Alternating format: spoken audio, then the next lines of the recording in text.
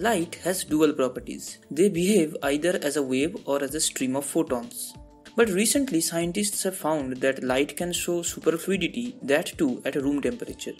This could turn out to be a groundbreaking discovery in solving the energy efficiency in electrical circuits as well as quantum computers.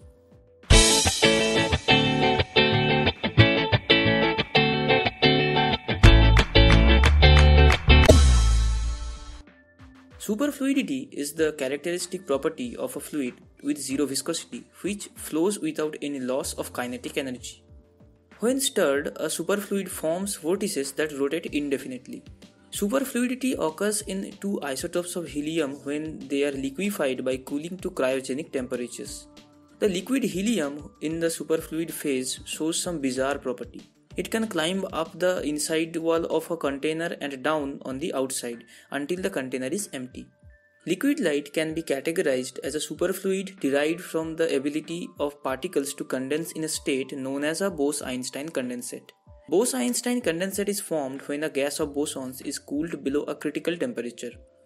Under such conditions, a large fraction of bosons occupy the lowest quantum state, at which microscopic quantum mechanical phenomena, particularly wave function interference, become apparent macroscopically. Liquid light can carry and conduct electric power, but it only exists for mere fractions of a second and in near absolute zero temperatures. However, a team of researchers in 2017 from Siena Nanotech in Italy has demonstrated that this is not always necessary. The researchers achieved room temperature liquid light by sandwiching an ultra-thin film made of organic material called TDAF between two highly reflective dielectric mirrors.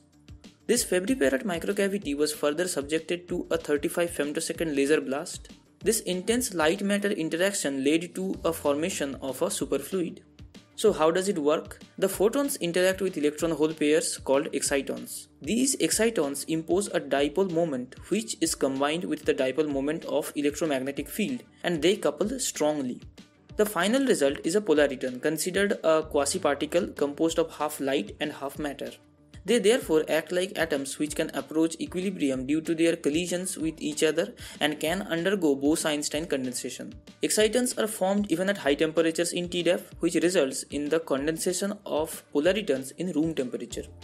The researchers were able to observe the collective dynamics of the polaritons by making use of a very fast detection technique that can take one image about every 10 femtosecond. They found that the polaritons behave like a fluid that can flow without friction around obstacles. These obstacles were formed by using a laser to burn small holes in the organic material. The fact that such an effect has been observed under ambient conditions means that such condensate fluids can now be studied with tabletop experiments.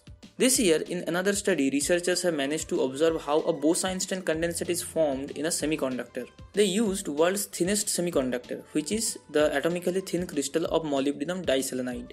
This means that instead of electrons, an electrically neutral liquid light can run through the microcircuits of any electronic device. Polariton devices will make it possible to process immense data streams at speeds close to the speed of light. It can be a game changer for quantum computing also.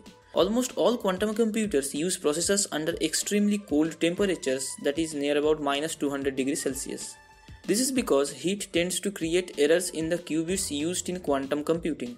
Liquefied light power has the potential to allow quantum computers to work at room temperature, just like our laptops. I hope you liked this. Thanks for watching. Please like and share this video, and to see such videos in future, do subscribe.